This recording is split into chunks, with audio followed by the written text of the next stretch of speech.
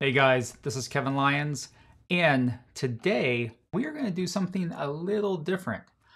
The other day you saw me draw on my iPad, and I'm going to show you how to do that today because why not? It's a cool thing to do, and let's run that stinger.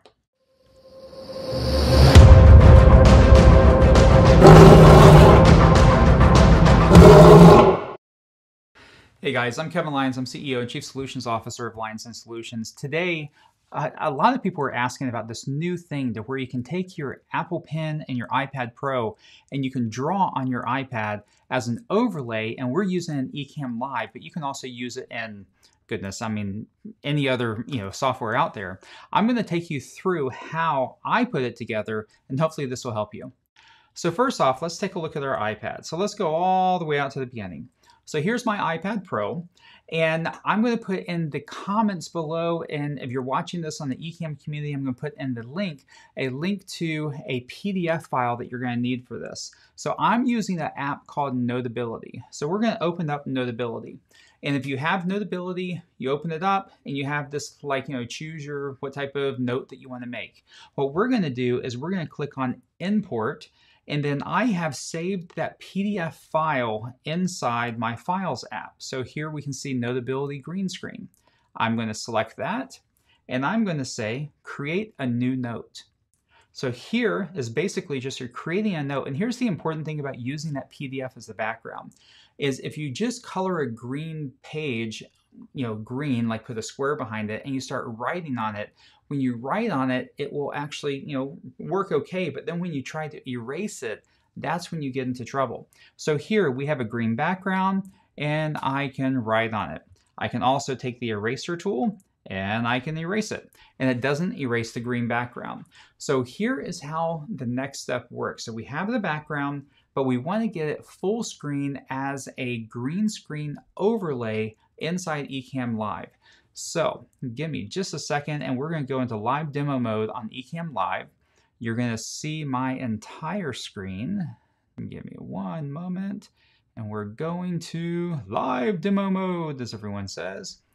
Okay, so now you're seeing my entire screen on Ecamm Live, and you can see I'm in the scene that has the mock-up, and here I am, right? So what I'm going to do is let me go to a new scene. So here I am, I have my camera as a full screen background, and what we're going to do is we're going to bring in the iPad as a camera overlay in green screen. I'm sorry, in Ecamm. So here I click on camera overlay. Now it brings in my Blackmagic, which is my A10 Mini with my Canon EOS R. I'm going to click on this. I'm going to change that camera to my Kevin's iMac or iPad Pro. Now here's an important thing is, when you hook it up with the USB cable directly to your Mac, whatever you're using. If you're Ecamm Live, your Mac only. Now also you don't see all of the iPad because the default is 16:9. If you wanted to do a demo mode, you would go back to a 4:3 screen, and let me just enlarge this a little bit. And you can see here, you can see the entire screen similar to what I had on my iPad demo set up there. So next up, let's go back to the scene. We want this to be the entire screen. So first off, we got to format it to 16:9. So here we go, 16:9. And I'm putting it up and I'm covering my entire face with it. So there we go. Next up, simple enough, I'm clicking on green screen.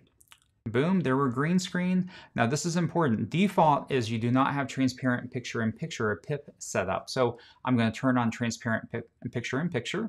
And then here's the way I get the rest of it out of frame. I simply click on zoom and pan. Now it defaulted back, so we're going to have to play with this a little bit. But as I zoom it, you can see I can get to the point where all of the things, including this down here, I can get off the screen. So now I have the ability of writing on my screen. Now you can see there's some like jaggedness, and it's not perfectly clear. So you want to play with the colors a little bit. Obviously you don't want to use green. You don't want to use anything with a blue hue or anything that has those hues that would be chroma keyed out. So I kind of find that something like this. Let me hit the eraser and just kind of get rid of all that.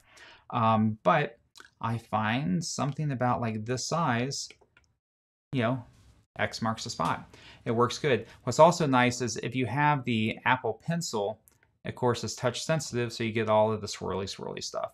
So anyways, that's basically it. And what's also nice is when you draw on this, you can move the page around inside Notability. So I can, have some type of illustration here, whatever. I can now move that up using my finger because I have that PDF as a background of all the green screen. So now I can come here. I can also zoom into one and I can, do something like that. Anyways, you kind of get the idea. The whole thing is basically just a page. Now, if you go too far down, you're going to spoil it because you're going to see your title. But that's what's nice about the whole zoom function over here. So let's pop back out of live demo mode, and you can see that this becomes a really effective illustration tool as you're going through your programming. I hope this helps. So again, Notability, you just basically use the PDF file, fill it up to the background, and you know what? That's kind of how we do it in the Lyons Den, and I hope to see you next time, and take care.